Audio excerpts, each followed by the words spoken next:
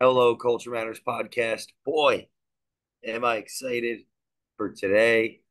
Before I introduce our guest, here is a quote just for this episode. The way in which we see things can hardly be distinguished from the way in which we wish to see them.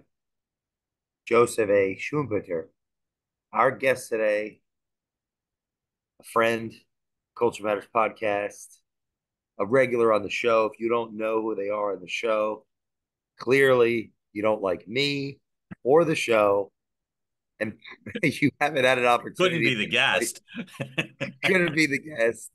They are an advisor, a mentor, a speaker, a master of the master of ceremonies position, a coach. Um, Gosh, they have a podcast you must listen to. If you want your message received, you want to talk to this person. Oh yeah, their name is John Duffin is back to talk about the first year of the entrepreneur, among other things. And I had to use this quote because it seemed founderish. But thanks for coming back to the Love to be show. back. I'm excited to pick your brain. I'm thrilled to be here, bud. I'll add in terms of all those other really nice words, and that's really sweet of you to say. And major friend of Jay Doran, as well as somebody who respects the heck out of you. So thank you. Great to be here. Cool quote, too. Yeah, the way in which we see things can hardly be distinguished from the way in which we wish to see them. I want to ask about Yeah. of the wish of the founder, or Mhm. like the wish, you start the business. What comes to mind? I guess so. The question is, how important is idealism in the first year starting the business, or like Great the question. idea or the Yeah. desire?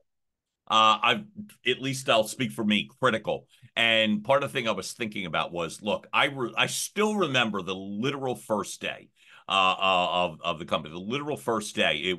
I was in Hawaii, and I remember clicking the button that pulled my website live. And I remember I had left my corporate job a couple of months prior, and I was visiting my sister who was living in Hawaii at the time. And I can remember very clearly hitting the buttons, and it's like, okay, it's real. And I can remember doing a post on a beach yeah, in Maui.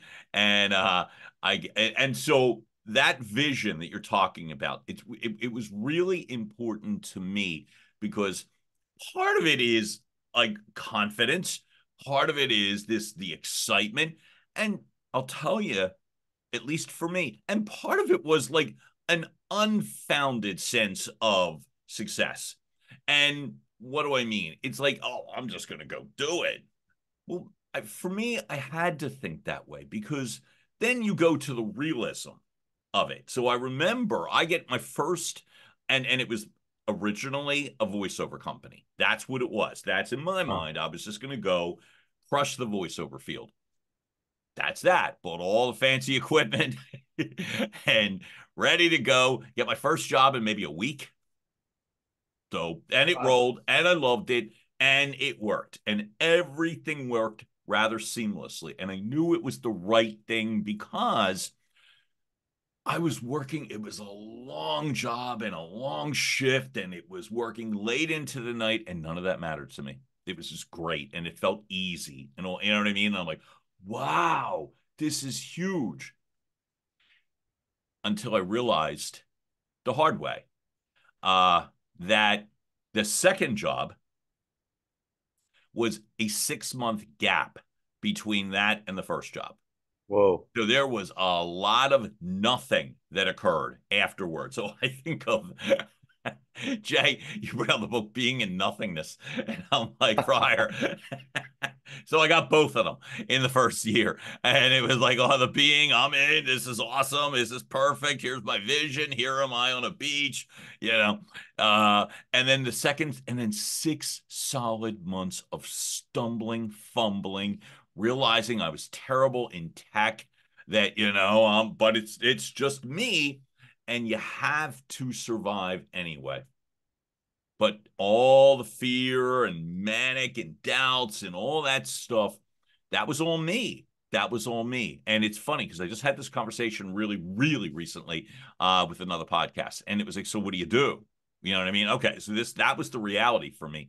And what was happening in the meantime was I was talking to a lot of people, and I'm grateful that I did. Um, and not all those conversations were great conversations. All I'm saying is at least I didn't completely hole up because was feeling alone. I mean, I worked in a corporation and there was always teams around me, and you had support. And then all of a sudden it's just me realizing, okay, what do I do with this wire? I don't know. Like we were talking hotspots earlier. I'm like, I think that were, I don't know. Um, Yep. and that sense of being alone was horrible. And the only way I could find out of it was to just talk to people. So I did. And I would talk to people I was comfortable with. I started to talk to people I was uncomfortable with. One of the things I realized what happened was typically two things. Number one, people more often than not will offer some sort of help or support. If nothing more than, oh, you should talk to so and so. And that was good. So I did. And that was good enough for me. Like the sense that they may not have been able to solve that sense of isolation, that sense of insecurity that was going on, the sense of just flailing and doing, but they would guide you. So number one, it was like for me, it was I felt lucky because I was just talking to people and they would send me to other people and then they would send me to other people. And then not all of a sudden, but I was getting the sense that things were getting solved. It wasn't like a lot of work was coming in, but processes, systems, and process, and the things that needed to be done were starting to get done. And that's thanks to other people that were relaying me to other people. I think of, the beginnings of the foundation of the friendship, business relationship, all the great things between me and you, right? That was not a direct path to be like, oh, let me just get to my buddy Jay Doran. It wasn't, it was like between that and banging my head on social media, promoting things that were not there. Check me out. Let's go to you. And then they do, you know? And so it was the sense of you have to build things and you have to take this leap of faith. And Wow. and I think the other part that was really helpful was the sense that it was the vision that I had at the very least. Even I was able to morph it. And that's what I was about to say. So that it's like my original vision has very little to do with where the company is now. I absolutely still do voiceover stuff. I mean, I still do, and I love it. But in my mind back then, hosting a podcast, guesting on podcasts, none of that was realistic. I didn't know that was Really? even no, absolutely not. No. Um, I didn't see that. I saw the social media, I got that. I saw the networking, I got that. Those were things I was comfortable with in the first few months because I understood the marketing arm from what I used to do. But I didn't understand the sense of where was it going to go? How do I merge creativity with business? How do I uh reinvent myself? I'm the sales guy. I'm the sales guy. I'm the sales guy. I'm the sales guy. Now I'm the creative guy. I'll say one mistake that I made that got corrected that I'm grateful for that like lessons learned and I'm really happy to learn them is I disassociated in those first few months myself from what I used to do. I wanted you to know me as a voiceover person who does voiceover work. So the over 25 years of things that I did, I'm grateful to say that I was exposed to, that I did, I was included in. I just cut them off like I cut off an arm. I Wow. want you to know me now as So I'm changing my LinkedIn profile and taking off all those keywords and not even speak. I rarely was speaking to the people in the field because that's not me anymore. And one of the thank God lessons learned was, well, you can also include what you did and you should. So so um I then after was starting to talk to those people. But that was in that first year. Oh my gosh, I was like, I'm a voiceover person. And it's like, and the good parts, I took the lessons, I networked with people, I put myself in great positions. I mean, there was a lot of effort and there was a lot of flailing, you know? Um, and so it probably wasn't until later in the year when it was starting to get to a point where it's like, oh, I could do a podcast. Oh, okay. And the podcast has morphed for me. The podcast has morphed from where that began. The podcast originally was voiceover tips. That's what it began. I still have those episodes up. You know what I mean? The initial episodes was simply me, the sense of that building a foundation of authenticity, helping people. It wasn't until people literally were coming to me from my former circle and asking about, hey, I'm running into this situation, blah, blah, blah, blah. And it was really conversations. They were informal. It's funny. I'll use a term that nobody uses anymore, and with good reason, and nobody's around to do it. Like they used to about like standing around the water cooler, and people are like, "What's a water cooler?" And I'm like, you don't need to know. You get your water anywhere. um, but it was that, and then it was like then, and I would say the realization that I could leverage. God bless you. I could leverage what I did into what I do. So that took the at least majority of the first year to get myself right. I'm laughing because I sneezed, but I didn't sneeze. So Yeah, go on. It was a very, very silent. the audience is just gonna think you're schizophrenic. God Oh, bless you. just throwing religious epithets, right? Because Yeah, that's yeah. my thing. I have a question around this conversation. So people came Yeah, to you yeah. from a Mhm. former circles, and they Correct. were informal conversations. Right. Is that did that lead to business? Yes, it absolutely did. That's why I brought it up. It absolutely did. And how it manifested. So like the manifest, like you manifest, like, oh, I could help people in that regard. Oh, and how did I know? I knew because you would have the follow-up conversation. How did it go? Oh, you know what? And I was realizing I wasn't telling people what to do. I wasn't great at that when I was supposed to be telling people what to do. That was actually my job, to tell you what to do. And I didn't love that sort of bossy sort of, but the making suggestions, sharing your experience, putting options on the table, all the things that make sense in coaching, right? And so how did it manifest? It would be like, I'd be like, hey, how did it go, Jay? Blah, blah, you know what I mean? And it would be like, oh, blah, blah, blah, blah, blah, blah, blah. Oh, great. I wound up getting the promotion or moving to there or, oh, that's great.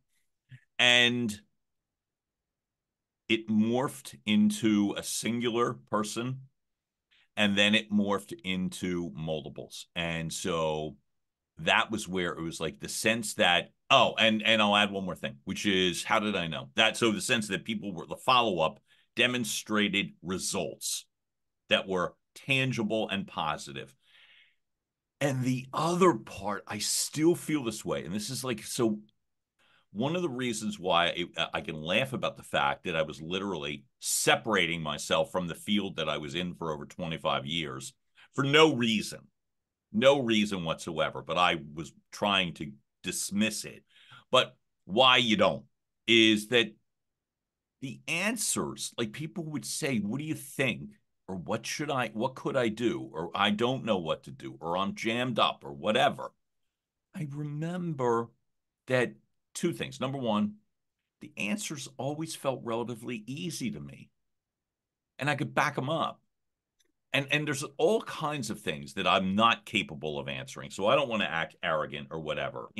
Like I was saying before, in that first year, I had to replace a cable for one of my voiceover things. And that was such a science project. That took 2 months because I didn't know what the hell to do, and I didn't know what the cable was, and I didn't know where it went. And so that was a 2 month ordeal of why don't you have a backup cable? But these were easy questions for me to process. And it was one of those things where, folks, it's like when you know something, there's this confidence that comes in terms of that. So it's like you trust it. It's like, oh, yeah, right. I remember what, and the other part was it was really important to me to make certain that I wasn't telling a bunch of what they used to call old war stories because I didn't find that relevant. Right. So for me, it was really important to make certain that the information made sense. And in this case, we'll talk about in 2024, not what happened in 2003, because times change, processes change, systems change, circumstances change, the vehicle changes. And so I would study up, do research, talk to more people. How does this make sense in the field now? What has changed? So one of the things that I prided myself on is I just wasn't going to tell you what happened back in the day because I didn't feel like people care that much. But when you make it current and relevant to present times, learn what's changing, learn what's happening, do the research, you come to the realization that so many of the problems are just very similar. You're just positioning them a little bit differently so it doesn't feel archaic, you know, and it doesn't Was feel like a there history lesson. a level of surprise Mm-hmm. when the first client came? Shock. Way past surprise. It was talk about, oh my God, like being so naive. They had asked me like 3 different times and I pushed them back. Oh, no, no, no, no, no. See, no, no, no. I'm just trying to help. No, no, no. That's happened to me multiple times in the way that my company has morphed and the things have morphed, me just pushing people back foolishly. Um, so when it got pulled together,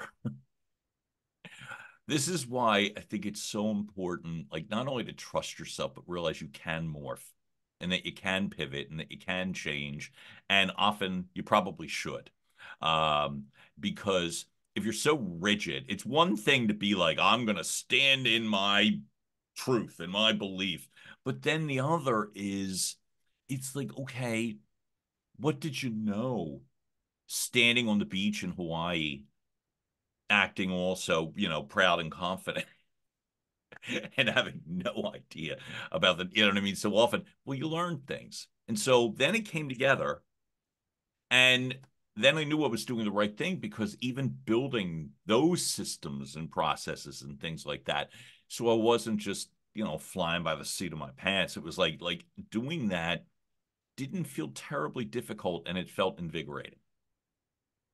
And the stuff I didn't know I learned, you know?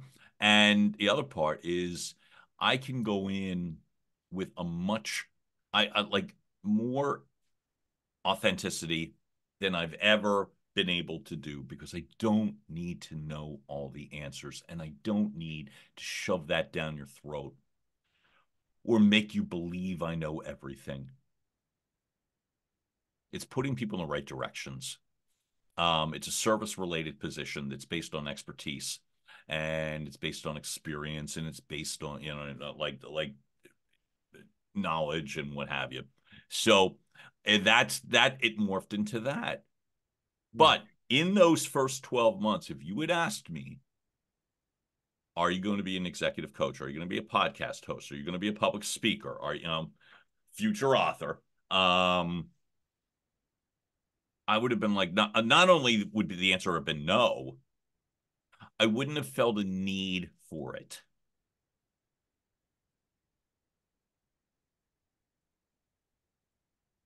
Why not? because I was just going to go crush voiceover. And you'll be like, based on what? And I'll be, well, based on I'm just going to go do it. And that's part of the thing. Like when you do your first launch in that first 12 months, I learned, for me anyway, that I was arrogant about the wrong things. That I was arrogant about the fact that, and then you get knocked back a couple times.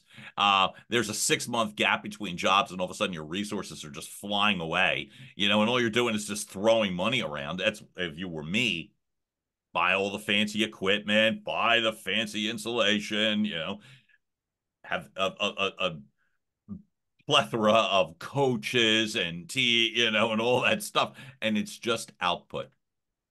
And it was just output. So you can either, just sit and stew, or you can pay attention to what's going on around you.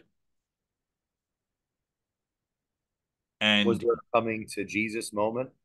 oh, yeah. Yeah. It was literally, it was toward like, so the business began in March, centered on my birthday and blah, blah, blah. That was like a big deal. Like on my birthday, I'm going to launch it, right? So whatever. Um, I did. And then toward the tail end of that year, it's like you're starting to gather stuff and you're like, oh, this is interesting.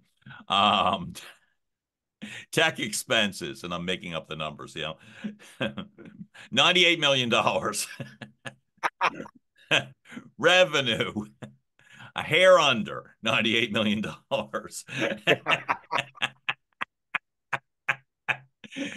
And then you're like, oh, that's interesting. Inside joke. Right, exactly, folks. Don't you? Oh my God. I gotta be so careful with inside jokes. People just get Yeah. bored. But as I said, Yeah. that was like it was like a reverse vision, right? So I literally, it's like the vision as it was approaching more toward the tail end of the calendar year. It was like, oh, well, but I will say this: I did get some additional voiceover work that first year. And what was great and remains great about it is it's a joy for me to do. It I'm not saying it's easy, because it's a lot of pieces and stuff, but it doesn't feel like work to me. It never feels like work. It just feels great. And it really feels great when they say, yeah, they're going to use it for whatever. I don't even care. You know what I mean? An internal website, whatever. Great. It just makes me happy, you know? That creative process where it's like, for myself, I never thought I was that person. I'm the business guy. I'm the sales guy. And that's one of the things where it's like you keep drudging stuff into your head that what you are, which may or may not necessarily be true, and then you're limiting yourself into what you're not. And that's the part that was weird. And that's the things that I had to get right in the first year. And I remember, like, the joy of the second job was a huge sense of relief. It wasn't a big paying job. Second one was not a big paying job at all, but I loved it. And it felt relatively easy, and I was doing right, and it motivated me and propelled me to then continue to do the work and not give up, not hide under the covers like, Jesus, I just spent a fortune and I have no money coming in. And what it propelled me to keep going forward. Just the ability to be able to morph, course correct, whatever the cliche is, but not necessarily, but not give up, you know? And that still holds true to today, as I continue to get to pivot, to morph, to try different things, to say yeah to different things. It for me, in that first year, there were several times where I was like, this is clearly a mistake. This is clearly a foolish move. I'm just being arrogant. Why don't I just go back to what I did? I felt confident. Maybe it was just a bad situation at the end. Maybe you know what I mean? All those sorts of things. Um, and something kept telling me, don't. And what I had to figure out toward the tail end of that year was that don't. Was it fear? Or was it a sense, no, you are doing the right thing, just give it a chance, for God's sake? And I came to that conclusion that I'm not giving up, that I'm not going to, that I'm going to stay in, that I'm going to allow things to morph, and I'm going to allow the podcast to begin, and I'm going to shift gears and turn it into something else, which I'm terribly grateful for, because to me, it just gives me, I love guesting. I love hosting. I love sharing information. I love sharing the fact that if you can just give yourself the vision, or not the vision, because that was, like I said, it's more than vision, because the vision was standing on a beach in Maui and everything's perfect, right? Perfect sun, perfect day. Flight's not coming for several hours. I literally almost missed the flight because I'm doing these doofy videos talking about this, how confident I am, um, of nothing, you know, other than I bought a microphone. And but it's when you're speaking with people and when you're learning things and when you're banging your head and you think everything's falling apart, um, and then other people either pick you up or point you in a different direction or throw you the attaboy pat on the back, or just move you, right? Um, I often go back to the people, and it's the people. It's the people in the first year. It's the people as long as you're doing the business, as long as you're in it. It's like the people, Jay, like you. It's you. Hey, you want to record another podcast? Yes. Do you want to do X? Sure. Do you want to try it this way? You want to do it at this time? It's like you lose the rigidity. And that's a great thing. It doesn't blow out your systems. It doesn't blow out, but you just lose the rigidity. If you went back to that beach, would you think that all these years later you'd be recording a podcast at 6 a.m. on a No. Wednesday? Oh, no, no, no. I can tell you, no. That's the rigidity. I can't do this. It's to this. My voice is said like the arrogance. My voice is not ready. Wow. I sound like an old smoker if I'm talking at 6 o'clock. All the Well, rationalizations. all the rationalizations, all the unnecessary fear and stuff. I can't, I haven't, I won't. And then you do. And then it feels easy. And then it feels great. And then that guy that made the suggestion, hey, do you want to do that? And it's like you look at it and you think, and it's like, and the only words that come to my mind, honest to God, are gratitude. Thank you to you for like that, because you get put in these directions and certain people are there to propel you or just keep you from falling, you know, like that hand on your back to make sure that you're not falling. And it's beautiful because then you get to try things. More importantly, you get to do things and you get to experience. And I'll never forget this sense of real gratitude, which is not confidence. It's real gratitude that you're able to accomplish something. When I realized I knew answers to things, when I realized I could help people, when I Mm. realized I could monetize that, when I realized, more importantly, that it was okay to monetize it, that, well, I'm just helping. Why am I charging? And get past all that, like to build the business model around it. Um, your talent has value, your experience has value, your time has value. And how do you build a business around that? How do you speak to audiences? You know what I mean? It's like, well, what the hell am I going to talk about? And then you get a couple of people that help you and help you figure it out. You know, how are you going to create a video from what? Well, how many have you done before? None. Well, okay, and that's the stuff that, as I said, it's the people around you, and trust your instincts.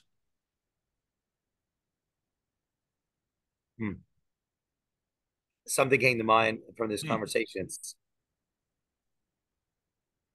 having a conversation like this every day, Right? whether it's 6 a.m. Mm-hmm. or 5 a.m., 6 9 a.m., p.m., 10 a.m., whatever. Right. 10 p.m. Yeah. Yeah. Tomorrow I got one at 8 to 10 with somebody in Mm-hmm. Australia. p.m. Sure. Um, and one monologue every day on, let's say, 30 days of thought. Mm-hmm. That'd be hundreds and hundreds and hundreds and hundreds and hundreds of conversations and Mm-hmm. pieces of value for the listeners. Right. Just those two conversations a day, one with myself, one with somebody else. Well, with somebody else. And by the way, I think they're equally important. You know what I mean? It's like you take the things that are in your mind and you don't filter them, you process them. It's like, okay, this one works, this one doesn't, or this one's cool, but try it like that. Let that one go. But it's beautiful because that's the essence. When I started, like today, my gratitude to you in doing this, not just doing it, but doing this with you, collaboratively with you, is that alleviated the fear that I had that I'm all by myself. And the answer really is you're not. You're not alone. You don't have to. There's an expression that comes from another sort of program that I'm a part of. And the expression is you never have to go it alone. Well, that gets rid of that sense that I'm all by myself and I don't know what to do. And it's real. So it's not the structured sort of let me look at the org chart and see who I can either boss around, tell them what to do, or have them bring me something. Mm. It's collaborative and it's a little more free form. So you have to get right with the rhythm of it. But once you get right with the rhythm of it, it's beautiful. Stuff gets solved, you move forward, business progresses.